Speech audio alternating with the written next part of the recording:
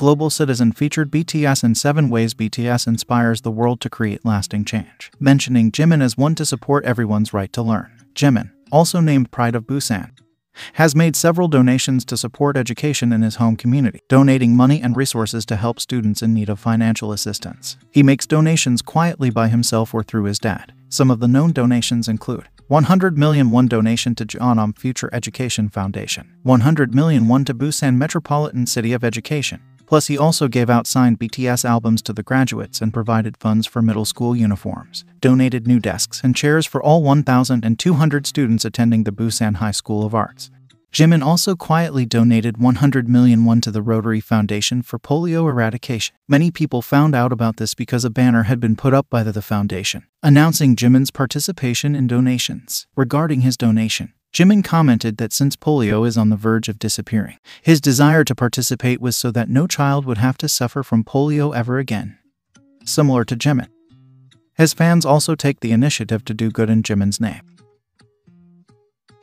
JIMIN also is a part of the Green Noble Club for Children as a high-value donator. In school, JIMIN was a top student. He liked math, science, arts, and physical education. He was called the god of math as he would even cover for his teacher. JIMIN was also a part of robotics building club, football club, book club, and a part of billiards club. 네, 완벽할 수는 없기 때문에 항상 저는 그리고 100점도 못 맞았었고 나 태어나서 100점 하는 거 없어. 나도 없어, 솔직히 진짜. 올백? 올백? 아니 그냥 100점. 그냥 100점. 과목 하나 100점? 아, 뭐 체육 이런 거 빼고. On top of that, he was a part of the student council. 저 반장 9년 했어요, 9년. 오. JIMIN entered the Busan High School of Arts as a top student. It was the first time that the top student came from the dance department. 공부 굉장히 잘했다고 들었어요. 그 수석 아니야? 수석이었어. 그래, 부산 예고 수석 입학이야. 수석이잖아. 그 참고. At the start of 2022, JIMIN also received an honorary diploma from the Busan High School of Arts. JIMIN studied in the broadcasting department at the Global Cyber University. BTS members V and JIMIN graduated in August 2020 with degrees in entertainment and media. Apart from their degrees, the two singers were presented with the university's President's Award. Now JIMIN is studying for his master's degree in advertising and media MBA at Hanyang University. 베이비 J도 있었고 베이비 G도 있었는데요. 아무리 생각해도 제가 인사할 때 Hi, I'm Baby J. 되게 이상한 거예요. 그래서 그냥 보면 지민이 제일 좋은 것 같다 이렇게 바뀌게 됐었던 거예요. Since JIMIN enjoyed arts in school, he is also quite good with painting and drawing. An unknown fact to a lot of BTS fans would be that JIMIN, like RM, also enjoys artwork and visits to art exhibitions and museums. 작품을 사는 멤버가 RM 말고는 없습니까? 지민이라는 멤버가 있잖아요. 아, 지민. 지민 같은 경우도 이제 미술 쪽계랑 같이 뭐 일을 하고. 아, 그래요? 네네, 뭐 전시회도 많이 가고 이런 이야기를 들었어요. JIMIN also knows how to play the piano. And he's also learning how to play the guitar with the help of YouTube. 맨날 똑같은 거 찍는데. JIMIN also enjoys writing and reading poems.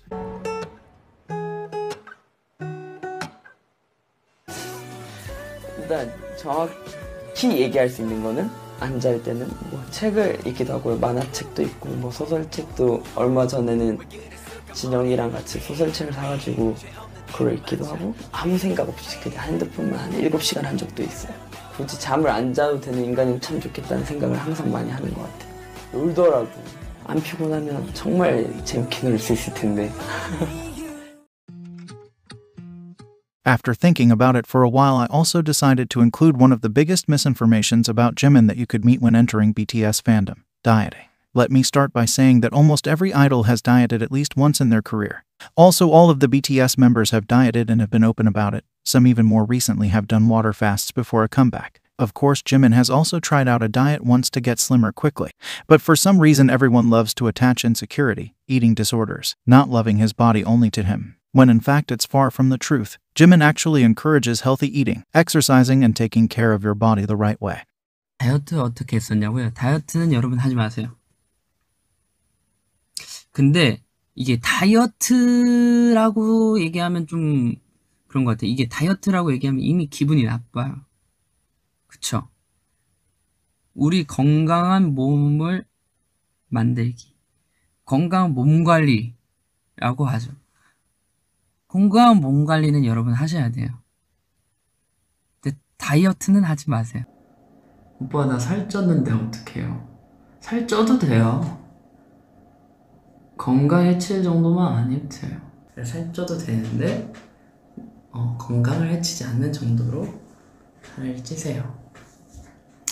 그러면 될 것 같아요. He is a trained dancer who knows how and when his body looks and feels the best while dancing. 이제 좀 건강해지고 있다는 게 느껴져서. 멋이다. 자세 펴야지. 펴야지. 나도 펴야지. 아니 근데 그렇지. 광대 펴고 잠깐만. 아니 근데 이거 흔들어줘야 된대요. 힘 풀어야 된대요. 아니 근데 얘 허벅지.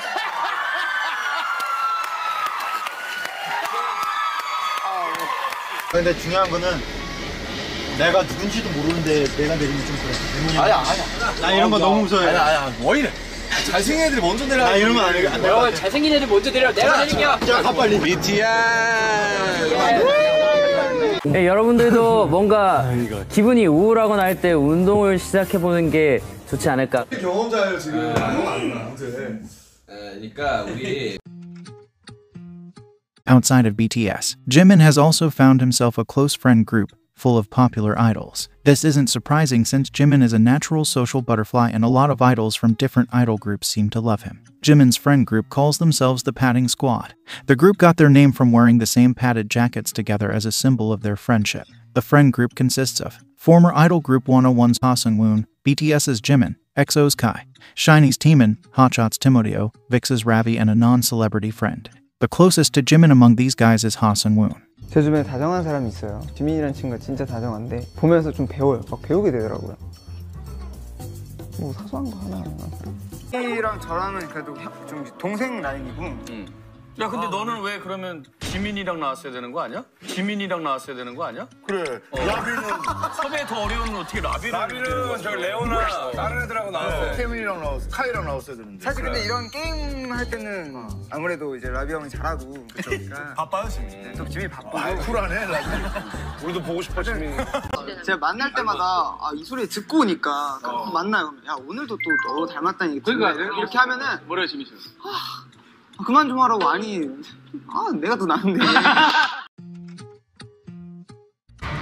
자 많은 방탄소년단 팬들은 뛰었어요. 성공 빨라요. 자 4번 자 지민 봐요. 지민 나오죠. 지민 대단해요. 추월합니다. 미끄러지면 안 돼요.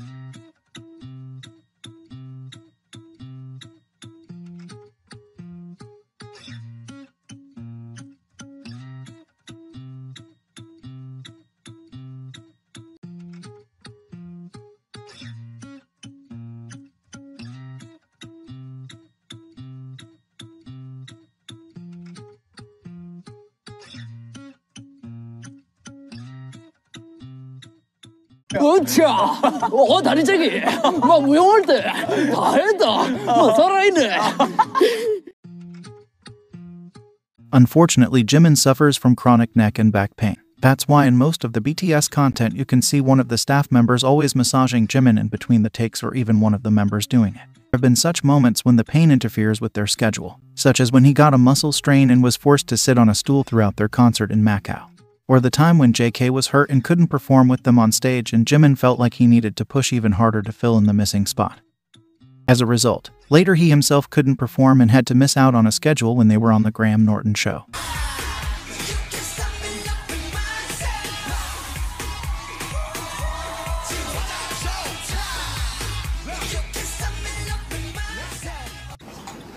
우리는 우리대로 최선을 다한 거고. 아니 원래 이 팀이라는 게 원래 리스트를 지고 가는 거야. 멤버들이 나가려면은. 멤버들 잠깐만 지민이 뭐 지금 갈 거거든요 호텔로. 아직 안 가서. 아 지민 안 갔어요? 얘기 한번. 괜찮냐? 아예 안 움직이죠. 아예 못 움직이는 거구나. 마카오 때랑 좀 비슷한 거 같아요. 근데 여기서 주사를 못 맞아가지고. 아 주사 못 맞는데? 콘서트 전까지는 좀 몸 관리를 하고. 콘서트장 올라갈 거야 아마. 자. 그때 마셨던 거는 그 쇼에서 진짜 큰일 났었다 진짜. 울 뻔했다 진짜. 나 너무 그 전날 잠을 너무 못 자가지고. 아니 일단 비몽사몽으로 왔었는데.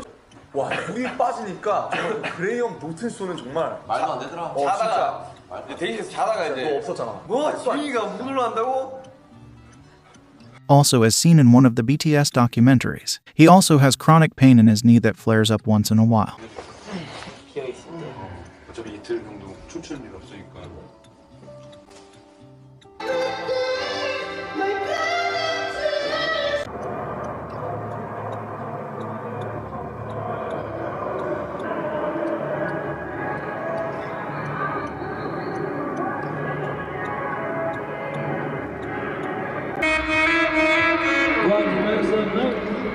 And to think that he always gives 110% every time he is on stage. A true, once-in-a-lifetime performer.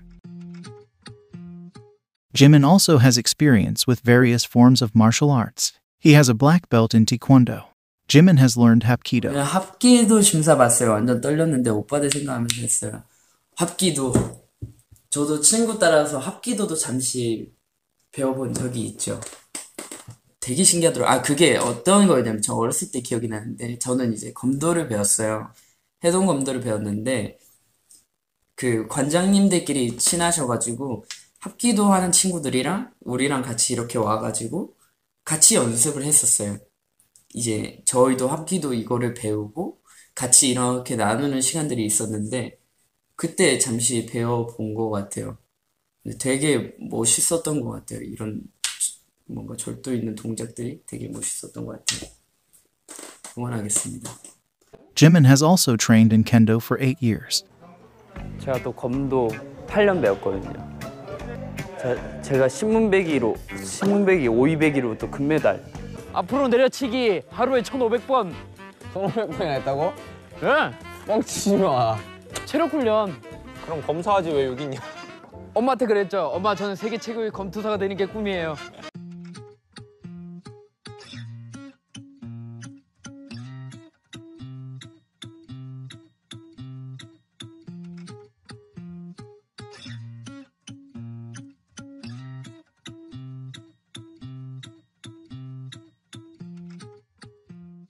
Back in school, Jimin was also the first and only freshman offered a scholarship to study martial arts more extensively abroad in China. Jimin has 6 tattoos. His first tattoo was the Nevermind tattoo on his ribcage. Nevermind first was revealed in 2014 at MAMA. When it was just drawn on, a year later he got the real tattoo, meaning behind the tattoo could be related to Nirvana, as some older BTS concepts could be linked to this band or it could be even from their own discography. We don't know. Jimin is a private man.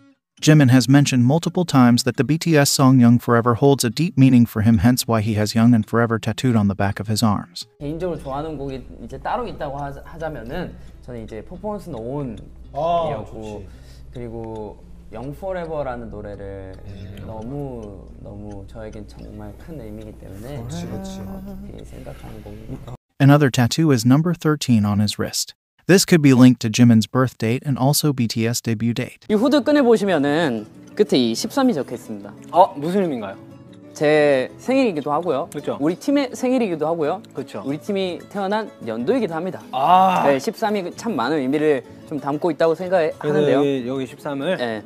네, 제 손목에 있는 이 글씨체와 똑같이 해서 넣었으니까요. 한번 보시면서 또 디테일을 체크하시면 좋으실 것 같습니다.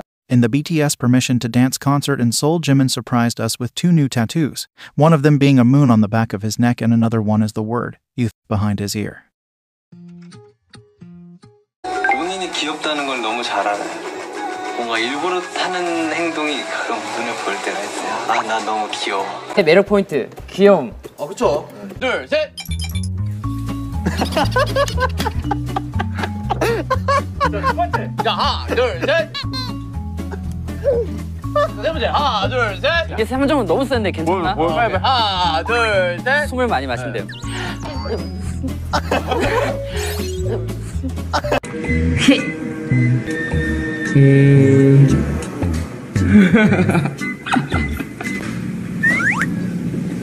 하나, 둘, 셋.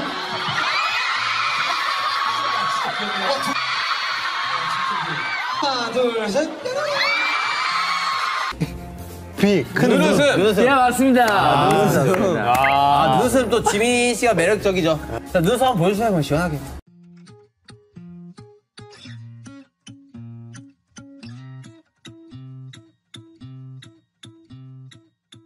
나를 5글자로 표현한다면?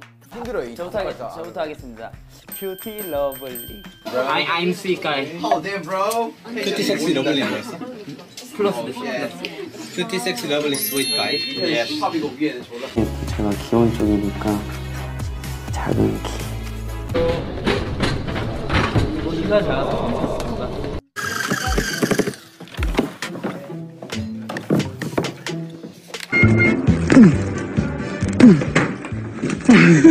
너 약간 이렇게 그러니까 잼잼하는 느낌으로 쏘니까 안 날아가는 거야. 귀엽잖아요. 안 귀여워. 너 정말 귀엽다. 맞아, 나 귀여워요.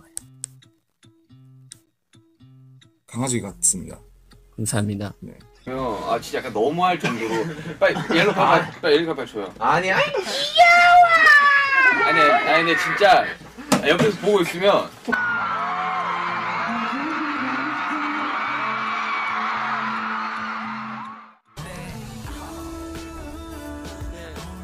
솔직히 얘보다 내가 더 귀여워요.